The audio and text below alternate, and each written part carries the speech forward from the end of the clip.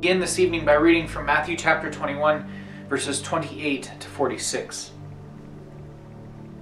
And what do you think? There was a man who had 2 sons. He went to the first and said, "Son, go and work today in the vineyard." "I will not," answered the son. But later he changed his mind and went. Then the father went to the other son and said the same thing. He answered, I will, sir," but he did not go. Which of the 2 did what his father wanted? "Well, the first," they answered him. And Jesus said to them, "I tell you the truth, the tax collectors and the prostitutes are entering the kingdom of God ahead of you. For John came to show you the way of righteousness, and you did not believe him. But the tax collectors and the prostitutes did. And even after you saw this, you did not repent and believe." Listen to another parable. There was a landowner who planted a vineyard. He put a wall around it, dug a winepress in it, and built a watchtower. Then he rented the vineyard to some farmers and went away on a journey. When the harvest time approached, he sent his servants to the tenants to collect his fruit. The tenants seized his servants. They beat one, killed another, and stoned a third. Then he sent other servants to them, more than the first time, and the tenants treated them in the same way. Last of all, he sent his son. "They will respect my son," he said. But when the tenants saw the son, they said to each other, "This is the heir. Come, let's kill him and take his inheritance." So they took him and threw him out of the vineyard and killed him. Therefore, when the owner of the vineyard comes, what will he do to those tenants? "He will bring those wretches to a wretched end," they replied, "and he will rent the vineyard to other tenants, who will give him his share of the crop at harvest time." And Jesus said to them, "Have you never read in the scriptures, 'The stone the builders rejected has become the capstone'? The Lord has done this, and it is marvelous to the eye. Therefore I tell you that the kingdom of God will be taken away from you and given to a people who will produce its fruit. He who falls on this stone will be broken to pieces, but he on whom it falls will be crushed." When the chief priests and the Pharisees heard Jesus' parables, they knew he was talking about them. They looked for a way to arrest him, but they were afraid of the great crowd of people, because the people held Jesus as a prophet. Our reading this evening is called "The King We Needed But Never Wanted" by Marshall Segal. The road to Calvary was a road of confusion, not confidence, for those first disciples. 3 times Jesus explained to those men what it meant for him to be the Messiah. It was a horrific yet hope-filled story. The murder of the promised king, and then an inexplicable, unprecedented resurrection. It was way over the short-sighted, glory-hungry heads of Peter, James, John, and the others. Their ignorance and wrong responses highlighted ungodly grooves in the human heart. Their errors weren't particular to first-century fishermen either.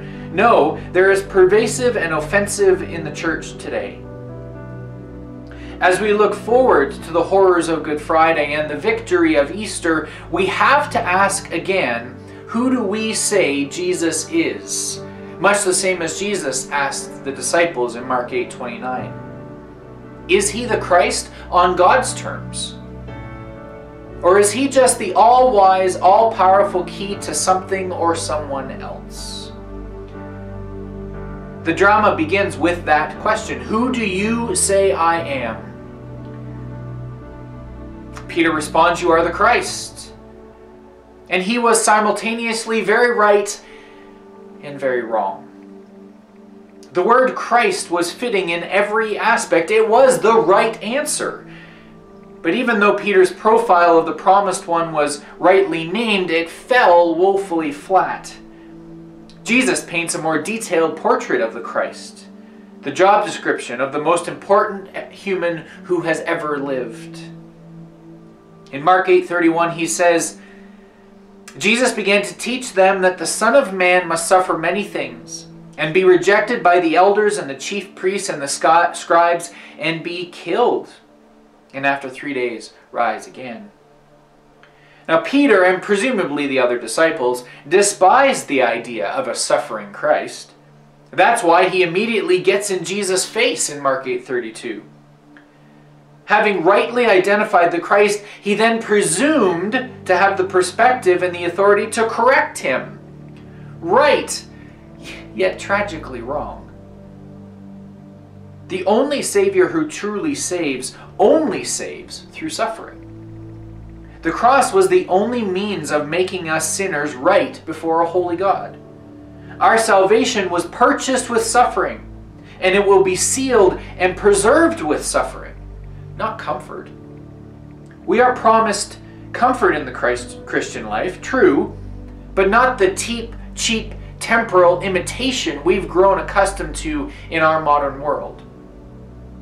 If we come to the crucified one expecting him to make life easier and more comfortable, we're not listening to him. Jesus says, if anyone would come after me, let him deny himself and take up his cross and follow me. Again, Jesus tells them the story of Calvary before it happens in Mark 9. They went on from there and passed through Galilee. And he did not want anyone to know, for he was teaching his disciples, saying to them, the Son of Man is going to be delivered into the hands of men, and they will kill him. And when he is killed, after 3 days, he will rise. Many of Jesus' followers thought Jesus came to rescue and reign now. They anticipated a physical and political freedom from the oppressive Roman rule. For them, the Christ was the key to their immediate, this world issues. Life now, freedom now, power now. But Jesus, walking to the cross, instead says to wait. Be patient. The reward of following Jesus, of finding life in Jesus, won't come in full today. But they will far surpass anything else we could have ever hoped for. In this story of life and hope and freedom, death comes first, and then life. Darkness, then liberating. Untouchable, unsearchable, light. A third time, Jesus prepares them and us for his death. In Mark chapter 10. Taking the 12 again, he began to tell them what was going to happen to him, saying, see, we are going up to Jerusalem, and the Son of Man will be delivered over to the chief priests and the scribes, and they will condemn him to death and deliver him over to the Gentiles. And they will mock him, and spit on him, and flog him, and kill him, and after 3 days he will rise. The disciples certainly imagined there would be opposition in Jerusalem, but not like this. They expected a hostile takeover, and that did happen, but they expected Rome would be the bruised one, not the king. They were happy to have an opposed king, but not a rejected one. Certainly not one who was betrayed and tortured and executed. Jesus did not come to purchase the approval of others. No, he was despised and rejected by man. A man of sorrows, acquired or much acquainted with grief. And as one from whom men hide their faces, he was despised, according to Isaiah 53:3. Why? Because it is God's approval we desperately need. And God's approval doesn't come by popular opinion, but by divine intervention. The substitution of his own Son in our place. We were saved through rejection. And by God's grace, we will be carried and delivered through rejection. The call to Calvary to follow Jesus is a call to die and then rise again. It's a call to everlasting next life gain through temporary this life loss. Let me read that again. It's a call to everlasting next life gain through temporary this life loss. Salvation isn't about securing our unique and selfish desires and ambitions on this earth, but about securing and preparing our souls for another world. A new creation built and preserved for our glory in God's and our satisfaction in Him. To truly live, we must surrender to the King we really needed, not the one we might have imagined for ourselves. Would you pray with me? Jesus, once again, we want to come to you and surrender to you whatever our imaginations would think you are. That we would instead surrender ourselves to your person that we see outlined in the pages of Scripture. That we would accept everything that you say. That we would not be like the disciples who want to force upon you some image that we have concocted or created.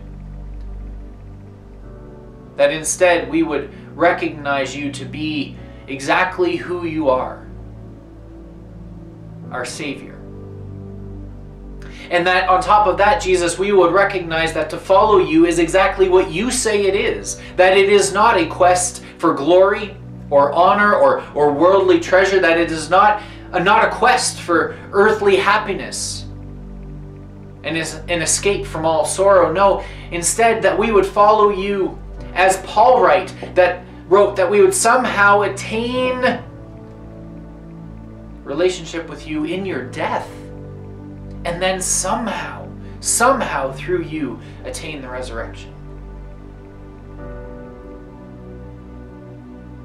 And so Jesus, all we can pray as we continue this journey through Holy Week with you is that you would continue to strip away the false things that are in our hearts, that cover our eyes and that dumb our ears. And that we would begin to see the true Christ, the one who journeyed to Calvary with sure steps and with firm convictions, knowing that the glory of our salvation was worth every moment of anguish. In Christ's name we pray. Amen. I'll talk to you tomorrow morning.